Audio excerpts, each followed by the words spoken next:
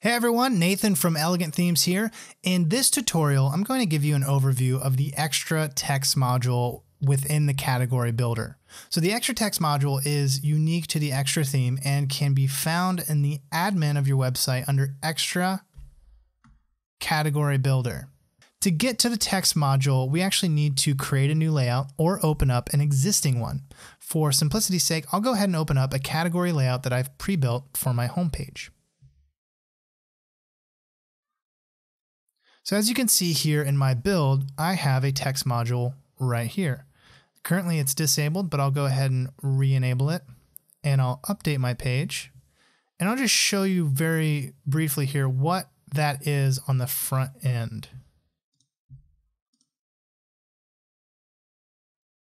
So on the front end, I've used my text module to insert an email opt-in form with a shortcode.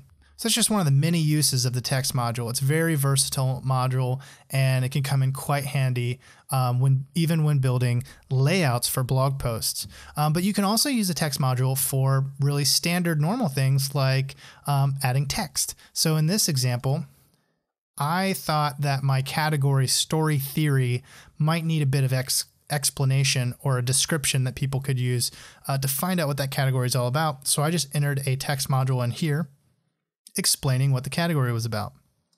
You could also use this to add extra headings, text, or anything that you would normally use a text module for, you can use in the category builder as well. So let's dive into the settings on the back end and see exactly how powerful the text module is.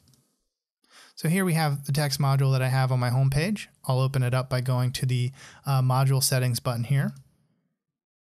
And as with all of our modules in the category builder, there are 3 settings tabs: general settings, advanced design settings, and custom CSS.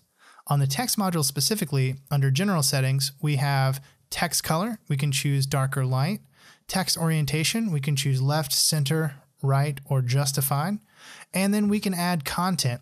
So the content here, like I said, is pretty powerful. I mean, all of our text modules, whether it's in the Divi Builder, Post Builder, or Page Builder, have just a ton of functionality because it's all the normal functionality of a WordPress post or page. So I can use shortcodes. I can use the text tab over here to enter in some other HTML. I can add media, or I can add any kind of normal content that I would want to using all the normal WYSIWYG functionality. At the bottom here, I can create a admin label. This is what the module will be labeled in my layout on the back end. And then I can also add CSS ID and CSS class. And the reason I would want to do that is for easy customization, either in a child theme or in the CSS panel under theme options. So let's jump over to advanced design settings real quick. So within advanced design settings, I can set a max width in pixels. And if I ever want to undo that, I can just go right there to undo. I can change my text font, my font size, color, letter spacing, line height, background color, background image.